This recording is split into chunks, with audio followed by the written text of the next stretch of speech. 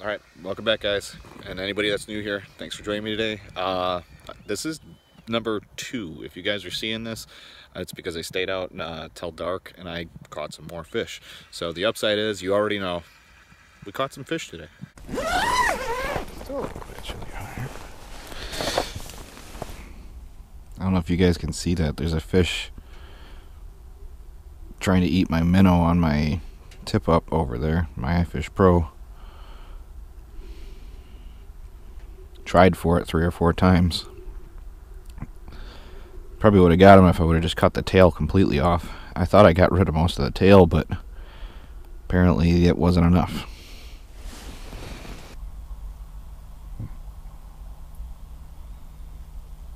A couple big fish below me.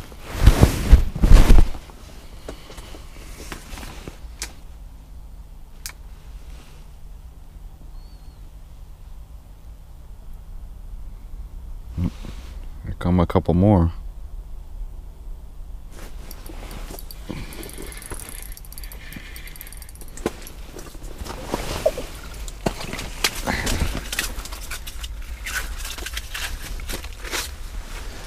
That's what I was hoping they were.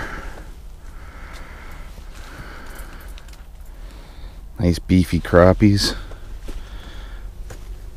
Hopefully there's a couple more down there. I barely got that guy. This guy's getting turned into dinner. Apparently I didn't have my phone on, or apparently the GoPro was off. This guy came way up high. I thought he was a little guy. The mark turned bigger. That's a nice seed. Nice 8-incher. I'm keeping dinner today, so this one's going in the box.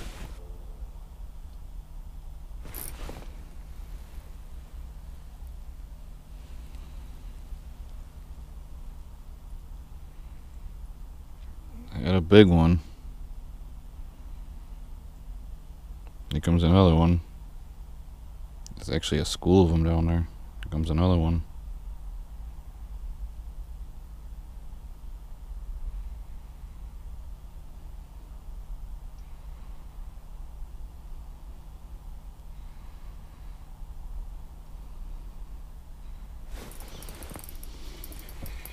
That feels like a good one.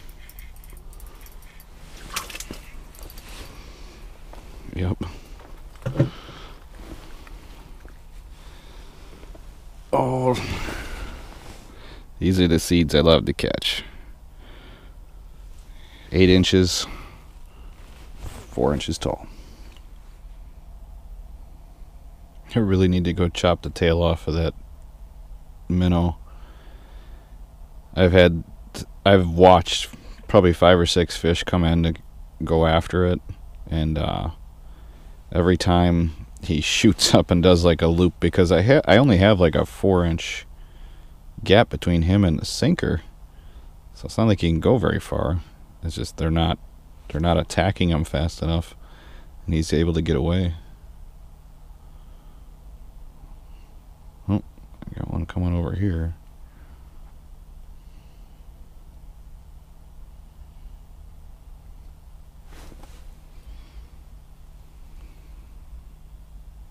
Missed the hook set on this last time. Let's see if I can get him this time. Okay, I'm not seeing much come through this area, so I'm gonna get outside. I drilled a couple extra holes. I'm gonna go hole hop around with this giant thing. There are still fish coming in by my tip up, so not in like no man's land. There's still fish around. And I did disable the minnow, so he can't get away, but they kind of seem to come up and look at him and then just stare. So I'm not sure if they're just not turned on yet or if I have the wrong bait out. But we'll figure it out. Time to hole hop. Okay, guys, so the last thing you guys saw was me out on the ice, and yeah, that was a little while ago. Well, at least a couple days ago. And obviously, if you're not new here, I'm in a trailer. I wanted to just do a little update for you guys that are new here. I'll put the video at the end of this one. I built a trailer out, built this cabinet and everything like that. It's my enclosed trailer that I have my machine in. Right now my 3-wheeler's in it. I put my snowmobile in here and stuff like that. But those of you guys that aren't new here, you guys know we talked last, and you guys gave me a bunch of really good ideas. So I'll show you a little bit closer, but there's 1 and 2 of them. Those are little 12-volt fans, and then I'll just bring you guys over here real quick. I just wanted to give you guys an update since the fishing wasn't as spectacular as it should have been. So like I said, these are little 12-volt fans. Was it AC Infinity is the brand. I'll link them in the description below if you guys want to pick some up. They're kind of nice. So they actually have a speed indicator. It's really hard to see in here because it's so dark, but you have off, low, medium, and high, which is really cool. And then these ones actually have this little piggyback. So this is actually a female version of the thing, and you guys might see something different here if you're not new here. These are 2 wired 12-volt outlets. There, well, there. Now you can see it. So there's 2 USB port outlets, and then these have, there's a little screen here on both of them. They have a little voltmeter. So I'm actually going to stick a battery box behind this. And I have a bunch of deep cycle batteries that I use for my boat usually. And I'll probably pick up another like just dedicated one, like a Group 31 or something like that. Comment below what you guys know for the best deep cycle battery for like RVs and stuff like that. I have a couple in mind also. Like I said, I was actually thinking of looking at some lithium stuff. Any lithium people out there, let me know what you guys think about any of the new batteries. But yeah, so the coolest thing is these fans, give me a second here. So these fans, I'm kind of in the light here, slide right in here. So I'll take it out. But I made these little boxes, and that's a vent right there. So I made these little boxes so my fan fits in there, and then I can just plug it into one of those guys. Somebody was saying like they weren't sure about like how I was gonna run that one, and then I also made a little spot for the other one that's sitting in this netting right now, down over there. So the coolest thing is what I did is I took these little rubber feet. There was 4 of them. These are for like cooling like your entertainment centers and stuff like that. But there was 4 or 8 sets of rubber feet. So there were some on the other side of this. And I just took them off of the opposite sides. So this one I had, so it pulls air in down there. This one I made it so that it blows air out. So venting the hot air out and you know, getting exchange flow through here. Somebody was saying, they were like, well, they would have had it the other way around in the other video, the one I'll link at the end of this one. And I was just like, well, it's pretty simple. If I need to do it that way, I can take that fan, stick it in there, take that fan, stick it in there. That way, that one's blowing out, this one's pulling air in. It's that simple. So, made it very simple. I have power now. I did it this way so that I can stick my phone in here. I can just plug it in, stick my phone in here. Anything else, I can put a tablet in there, whatever.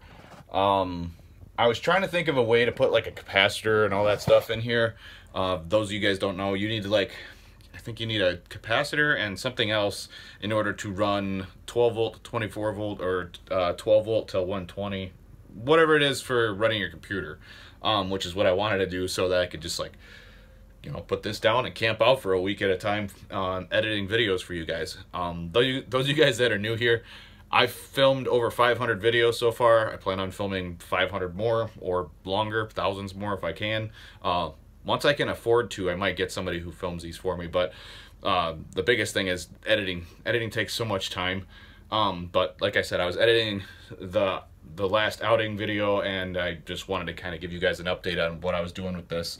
Like I said, if you guys haven't seen this video or the video about the trailer, I still have to, just so you guys know, I still have to insulate the roof here. So that's coming soon. I have to get the right amount of insulation, and it has to be warm enough that I can put this together without having it get all wet and messed up, because it's kind of in between seasons right now.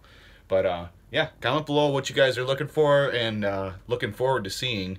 I have some camping ideas, but I plan on staying in here, like I said, for long periods of time. So that's why I'm kind of like making it creature comfort. The coolest part is when this and this are out of here, I'm thinking about getting a kayak.